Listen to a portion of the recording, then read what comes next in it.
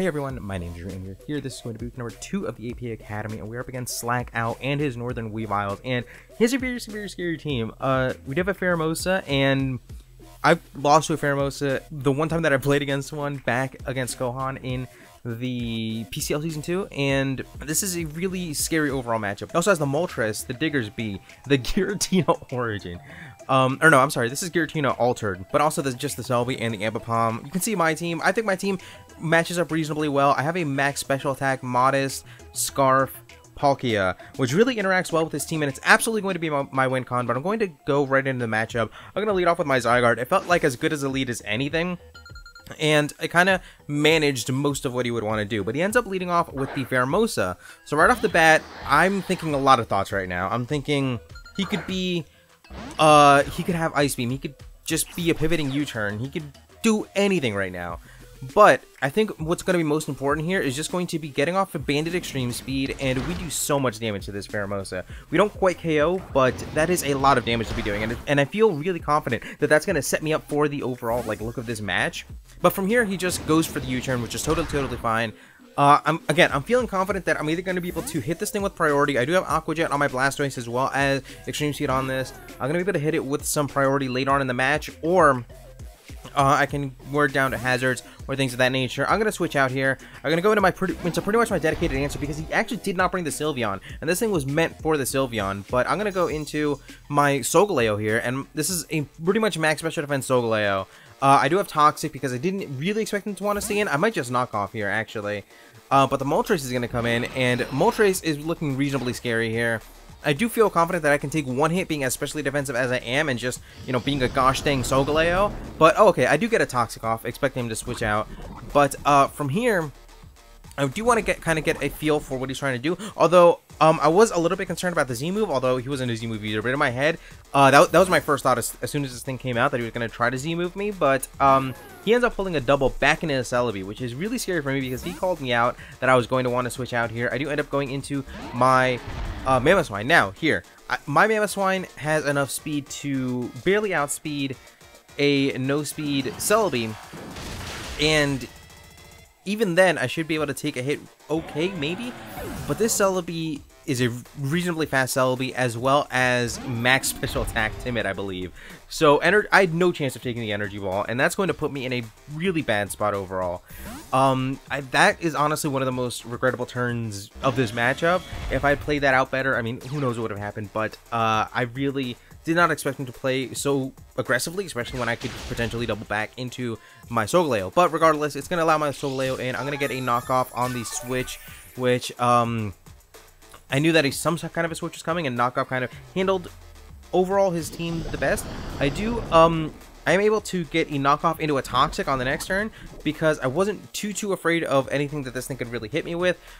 He does go for the Shadow Ball, which was pretty scary, but I take that okay. And I'm healthy enough where I can still take on the Celebi. I can still kind of manage around his team a little bit, and I kind of expected him to try to wear me down. Obviously, he can't Toxic me, but I more so expected him to want to try to Will-O-Wisp me. So here I go straight out into my answer for this thing. My dedicated kind of check to this thing that I can eat up a Will-O-Wisp and still be able to deal with it. Oh no, but he does go for the Shadow Ball. But now, he's pretty much free to kind of hit me. That did honestly more damage than I would have expected it to, and it kind of catches me off guard a little bit. But I did have Swords Dance. It wasn't even worth going for in this moment. I just click knockoff. He tries to hit me again, and I'm gonna go down. We're both gonna go down. I think this is gonna be a double down. Oh, he also crits me, which, I mean, neat, right? If he didn't crit me, it wouldn't have been a double down. We wouldn't have had to, you know, guess each other's situations in this way, and it would have given me a little bit of momentum, because whatever he brings in, I can sack off the Heracross and get a little bit of momentum going that way. But again, I'm gonna go back to my pretty standard lead. He goes into his Diggers B, I go into my Zygarde, and here's another situation. So I had to be, obviously, the most likely scenario, this thing is gonna be Scarfed, but I thought to myself, he could be Agility, Double Dance, some kind of a set like that, and if he was inclined to Agility up in that scenario, then it would leave me in a really bad spot if I didn't attack into it.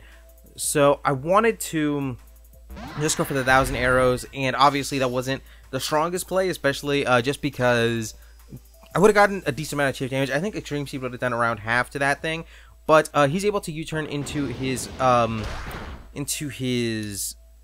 Pheromosa, which confirms Scarf on the Diggersby, and then Pheromosa gets a U-turn off on my Palkia, which confirms Scarf on that. He is dual Scarf out here with U-turn, which just does so much damage. I'm able to click Spatial Rend, lock myself into that. He sacks off his Ambipom. I do get a crit. I don't think that crit ever mattered, but regardless, I would have been able to hit it next turn anyway. It goes back into his Scarfed Pheromosa, and now he kind of knows that I'm on really on a back foot, and having a max defensive Blastoise really does stink when I'm in the back but not Mega Evolved yet, because I do gain a decent amount of bulk by Mega Evolving, and he crits me on a low kick. I don't think that would have mattered too much, but there's just crits flying around everywhere at this point. And here I wish I had made a slightly better play, because he does go into his Celebi. I almost said Clefable. I don't know where my head's at. Regardless, he goes into a Celebi, and I felt forced to go for the Aqua Jet. I thought maybe he thought that it was going to be a defensive check, and he felt safe staying in on this because I was basically sacking off for a better matchup. But it turns out, I guess he knew what was up, and he just switched out into the Celebi, which pretty much negated my Aqua Jet, although it would have taken it out in the situation, which does suck, but whatever. It does allow me to go into my Solgaleo, and I end up, I want to say, clicking Toxic here? No, okay. I probably clicked Knockoff here. I did honestly kind of forget a little bit that this Moltres was still in the back. Oh no, I pull a double. Wow, okay. I surprised myself, but this will allow me to go into the Palkia, and I am Scarfed. I'm pretty much going to, I think, claim a KO in this situation. He doesn't really have, I don't know. It really depends on how bulky the Celebi is, and we have seen that it's reasonably fast. We have seen that it's really offensive, but I didn't know until after the match just how offensive it was. It really didn't have the most bulk attached to it, but I felt like I had to go for the Seafer play and just click that Scarf Surf. So now he knows for sure that I'm Scarfed, if he ever, you know, if that was ever even a question. But now I think he's gonna know that he has me in kind of a checkmate position, and he's had me in a little bit of a checkmate position for a little bit now. But I'm gonna end up going into my Solgaleo, because I could at least try to play off of something. It was honestly a sack. This was better as a sack, because by the Moltres going down, it's going to allow me to lock into Ice Beam with my Palkia, and that's actually going to mean that Palkia has a path to winning if I can manage the Pheromosa. And honestly, I'm kind of out of checks at this point. The only thing that I have left that would potentially check a Pheromosa would be Aqua Jet on my Blastoise. And I'm really not in any position to take many more hits, but realistically, my thinking here was that if I was ever in a position where I could lock into Ice Beam, then that is and the Pheromosa wasn't there, then that would be a potential path to victory. But I get taken out here. I'm gonna go for a differential point a little bit here, and I'm just going to, like I said, be able to lock in Ice Beam. It was even a question, I think, whether or not I outsped this thing Scarfed, but no, I think I made it so that I always outsped Scarfed, and I think I was going to be fine here. But again, just that dual Scarf and not having the best answers to Pheromosa, I felt like, yeah, Pheromosa was in a position through the entire match where it could pivot around me, and I really didn't have much of a counterplay at all. And I couldn't do anything about a Scarf Pheromosa. I have nothing that can outspeed a Scarf Pheromosa. And I don't even think he brought like any type of max speed, but I didn't have anything that could even like break any speed barriers, and he probably had certain speed barriers in mind where he felt comfortable not going full investment in on that. But that is going to be week 2. Like I said, I did what I could. I really did like my build.